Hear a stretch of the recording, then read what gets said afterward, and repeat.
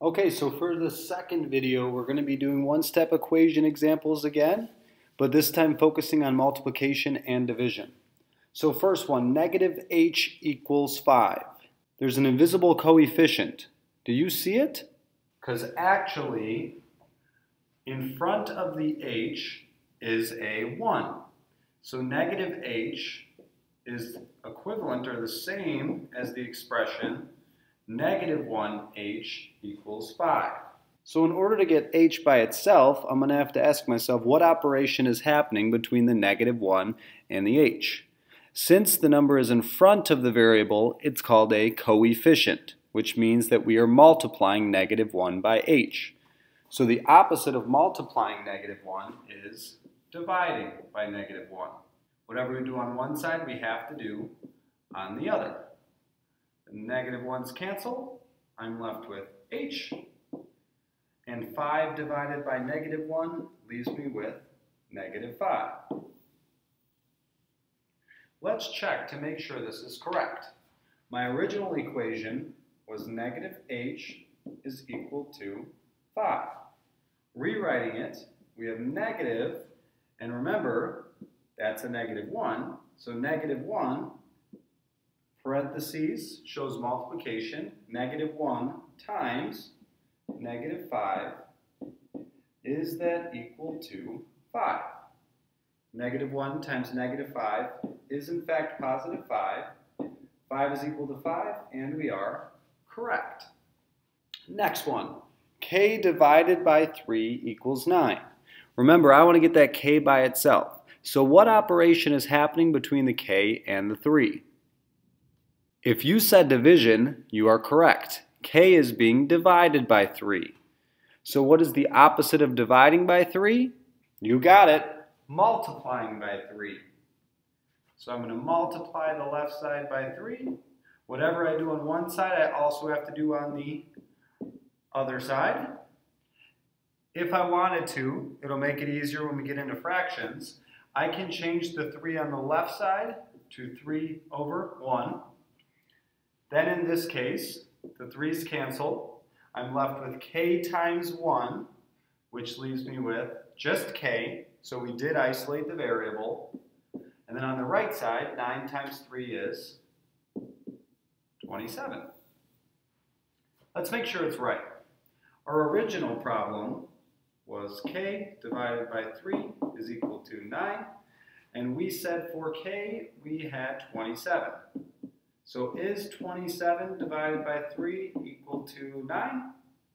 Yes, it is. So 9 is equal to 9, and we are correct. Next one, negative 14.4 is equal to negative 0.6p. We have decimals, but stay calm. We can do this. So what's happening with the negative 0.6 and the p? What operation? If you said multiplication, you are correct. Negative 0.6 is being multiplied by p. So what's the opposite of multiplying by negative 0.6? You're correct. Dividing by negative 0.6. And whatever you do on one side, you also have to do on the other side. So we'll start on the left.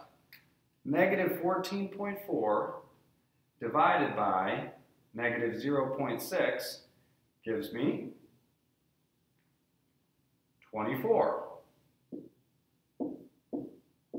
Then on the right side, if I divide anything by itself, it always gives me 1. So negative 0.6 divided by negative 0.6 would give me 1. Which would leave me with 1p, which just like we said before, the invisible coefficient, we can erase the 1, and it would still be the same as just p. So p and 1p are equivalent. So in this case, p equals 24. Are we correct? Let's find out. Our original problem, negative 14.4, is equal to 0.6p. Rewrite it with our solution.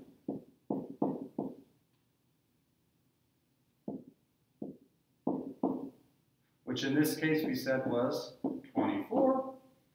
Let's make sure, is negative 0.6 times 24 equal to 14.4? And the answer is yes.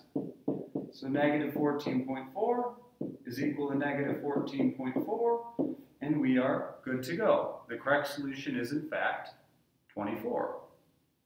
So now the final two. Number 9 is 8 equals negative 2/5 c. What's happening on the side with the c? Well, we have a negative 2/5 in front of it. What operation is that? If you said multiplication, you are correct. So the opposite of multiplying by negative 2/5 is dividing by negative 2/5. And the cool thing is, just like in the change and flip video, if I'm dividing by negative 2/5, this would be the same as multiplying, so change and flip. So dividing by negative 2/5 is the same as multiplying by negative 5/2. So you change it from division to multiplication, and you can flip the numbers. So in this case, I'm going to go with that. You could, if you're using a calculator, convert negative 2/5 to a decimal and divide by that. That is perfectly fine. So now I know I'm multiplying by a negative 5/2. Whatever I do on one side, I also have to do on the other side. So negative 5/2 times 8. So we'll start on the right side here. We have negative 2/5 being multiplied by negative 5/2. So negative 2/5 times negative 5/2. We know multiplying, we can go straight across the numerator and denominator. So 2 times 5 is 10, and 5 times 2 is 10, and a negative times a negative is a positive. So we're left with positive 10/10, which is equal to just 1. So now on the right side, I'm left with 1c, or I could just put c is equal to. On the left side, we have negative 5/2 being multiplied by 8, which 8 as a fraction would be 8/1. So negative 5 times 8 gives me negative 40, and 2 times 1 gives me 2.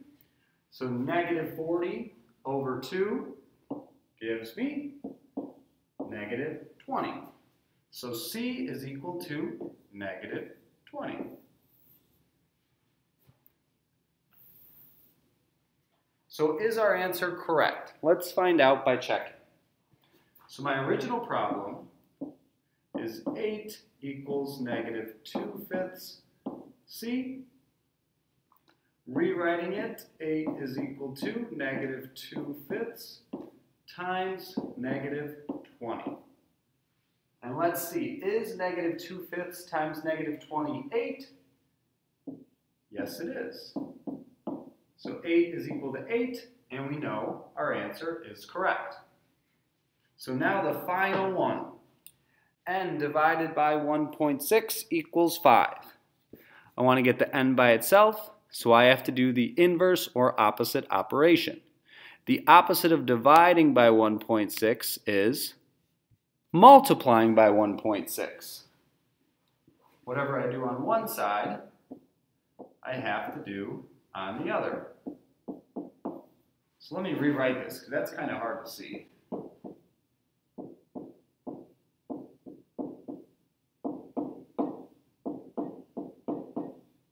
So we'll start on the left side. Remember, I could put the 1.6 over 1, which lets me know these could cancel. I'm left with n times 1, which is 1n, or just n. So n equals, on the right side, 5 times 1.6 which gives me 8. So n is equal to 8. Is this correct? Let's find out. Write our original problem, substitute in our solution, and is 8 divided by 1.65? Yes, it is. We are correct. Nice work.